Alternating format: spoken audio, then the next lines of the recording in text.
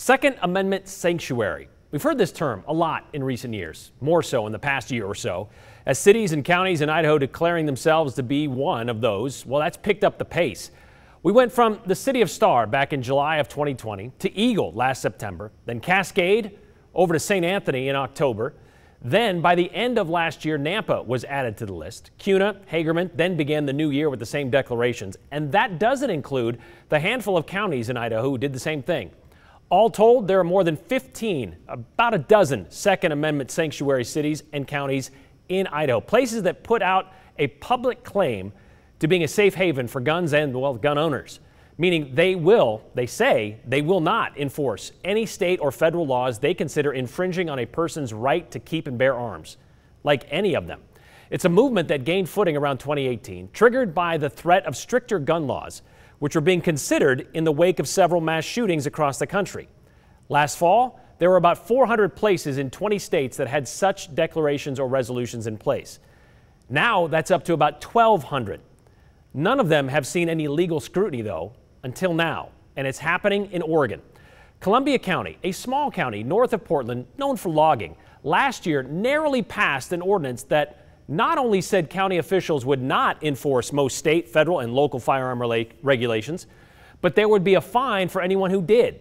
$2,000 for individuals and $4,000 for corporations who tried to enforce any law or regulation affecting the right to keep and bear arms, accessories, or ammunition. Of course, they allowed exceptions like laws for felons, but background checks, which is an Oregon law, and restrictions on carrying a gun, well, those would not be enforced. But for the most part, any law that they were not already enforcing, they wouldn't be because of this ordinance.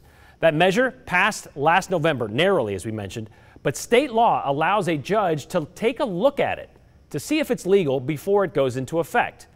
Those that want the ordinance overturned argue federal law supersedes state law, even state constitutions.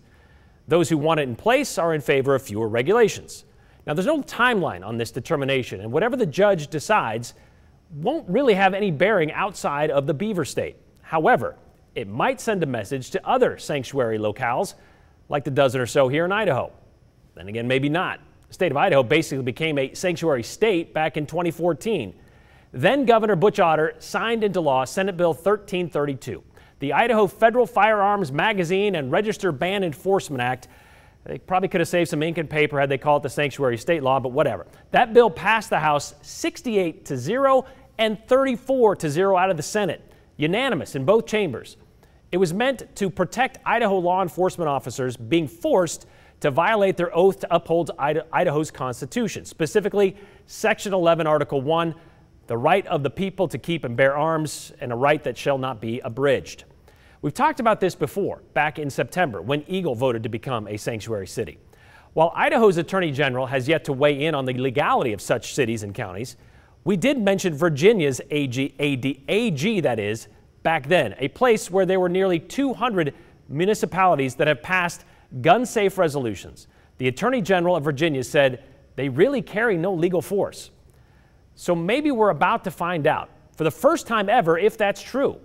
Are these just symbolic gestures, or can local governments really defy the state, local governments, by the way, who only exist because state laws say they can exist? For the first time ever, we could see a decision by a Columbia County judge in Northwest Oregon spread across the country like the tidal wave of sanctuary cities it could affect. Then again, maybe not.